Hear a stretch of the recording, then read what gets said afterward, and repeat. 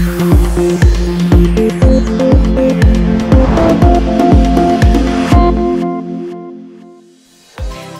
and welcome to Monday's Daily Market Outlook, brought to you by CFDglobal.com. The BOE meeting on June the 20th may shake up the British pound, should it alter the forward guidance for monetary policy. The euro may come under pressure as the ECB Forum drafts a dovish policy path, while EU bigwigs pick their next presidents.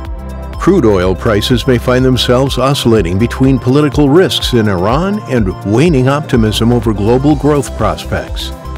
The dollar-yen pair has performed a minor correction, gaining 0.2% in the last session. Stochastic remains overbought.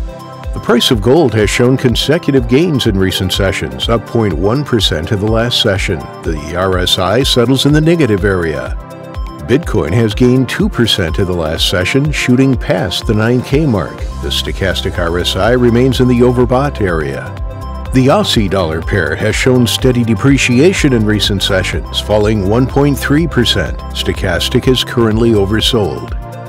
The U.S. NY Empire State Manufacturing Index will be released at 12:30 GMT, the U.S. NAHB Housing Market Index at 1400 GMT, the U.S. 6-month bill auction at 1530 GMT, the U.S. 3-month bill auction at 1530 GMT, the U.S. total net TIC flows at 2000 GMT, and New Zealand's Westpac Consumer Survey at 2100 GMT.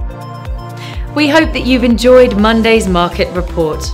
On behalf of all of us here at CFDglobal.com, we wish you a productive trading day. Be sure to tune in tomorrow morning for the latest news and events from the financial markets.